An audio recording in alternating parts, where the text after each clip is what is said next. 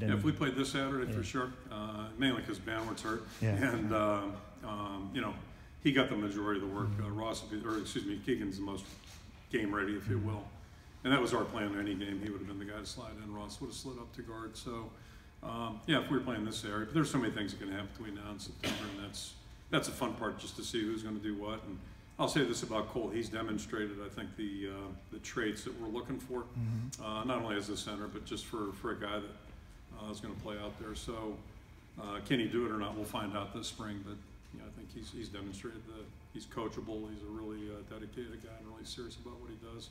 Great work ethic. So I think he's got an opportunity. At the Pinstripe Bowl, Mark Kallenberger was working at second team left tackle. I know that was break glass in case of emergency and probably move a tight end in before he'd break his red shirt. But does he fit into those? Is he going to be competing for one of the 5 slots possibly? I think so. I mean, he worked a lot with the twos this year, and he was on the scout team as well. We had him go back and forth, but he wasn't standing around watching. He was doing things. And you know, physically he's probably not there yet for obvious reasons. He just got out of high school, but yeah, he's got the traits we're looking for too. He's a really competitive guy, tough-minded, and doesn't back down from anything. So he's got a lot of work to do, but yeah, we really like him. What's to say about an offensive line when you go from 2-3 year starters, seniors to injury to freshmen and tackles? Had to have been some misses in your career. Well, yeah, I don't know about that. It just, you know, that wasn't the plan. The plan was to have our guys out there. And it's funny, if you look year to year, you know, I still go back to 2002. One of the reasons we had a really successful team that year is I think we had one guy get hurt. I think DJ Johnson's only got really missed significant time. So, you know, when you can have that kind of, we'd have been a different team with Ike and Boone out there. And I say it with all due respect to the players that played.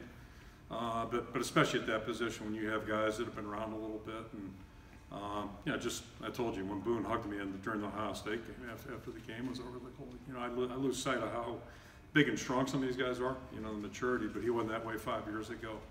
So, you know, that's what you lose out on. But that being said, I mean, you know, the guys we had out there were capable, and I'm really excited. You know, again, just going back to that bowl film, you watch the film, there's so many things technically that we can do better, but that's experience, and it's not just the maturity part, but experience and repetition.